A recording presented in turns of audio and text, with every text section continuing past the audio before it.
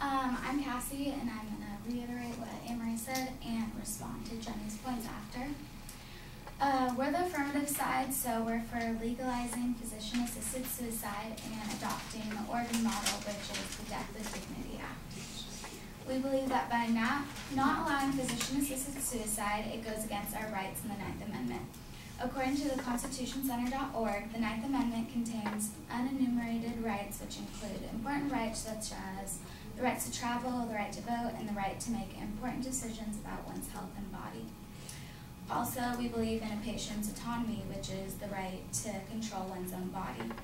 PsychCentral.com states that the patient's autonomy is considered one of the 4 cardinal principles of medical ethics, along with benevolence, non-maleficence, and justice. So if a patient is in pain and suffering, we believe it's the right, they deserve the right to end that if that's what they want. Currently, 4 states have legalized physician-assisted suicide, which are Oregon, Montana, Vermont, and Washington. And 46 states, including California, consider assisted suicide to be illegal.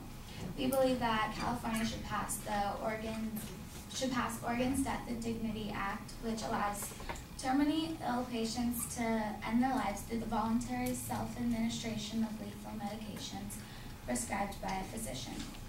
Oregon's Death with Dignity Act requires them to be an adult who is capable, is a resident of Oregon, has been determined by the attending and consulting physician to be suffering from a terminally ill disease, and who has voluntarily expressed his or her own wish to die, may make a written request for medication for the purpose of ending his or her own life in a humane and dignified manner. And that's according to thehumanist.com. Oregon's Death and Dignity Act was approved in 1994 and went into effect in 1997 and is still in effect till this day. Like Emery said, in the 15 years that the Death with Dignity Act has been in effect, 1,050 patients were prescribed the medication, and of those, 637 actually used it. Barbara Combs-Lee, who has 14 years of experience in Oregon medical practice, states that the purpose of the act is to provide comfort and peace of mind, as well as a peaceful death at home with loved ones. The purpose is to improve the quality of life for a dying person, not to cause death, for cancer or other fatal diseases are already producing that end. In response to what Jenny had said, she states that the patients who want the medication aren't in the right state to be making that decision because they're mentally ill.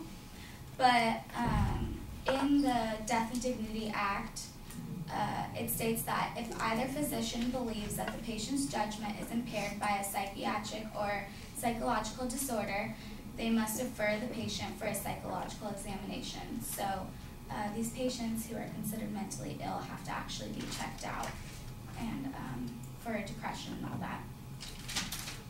And also, Jenny brings up religion, but however, we have the separation of church and state, that's according to the Establishment Clause and the Free Exercise Clause.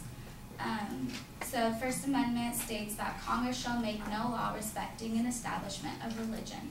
So the Death with Dignity Act has no relevance to religion. She also states that the Death with Dignity Act goes against what doctors have to take, which is the Hippocratic Oath. However, the Death with Dignity Act waives that oath because of the patient's knowing and willing request for the medication. The oath states that they will give no deadly medicine to anyone if asked, nor suggest any such counsel. However, that statement is in regards to murder and taking life without consent or by malicious means. The doctors aren't supposed to suggest physician-suicide death, but they have to be, the patient has to request it. And lastly, Jenny stated that the 15-day waiting period is ineffective because of a study that she showed, but we don't really see how that's relevant because we're not encouraging terminally ill patients to receive medication and end their life. We are just saying that we should have the right to do so if that's what we want to do with it.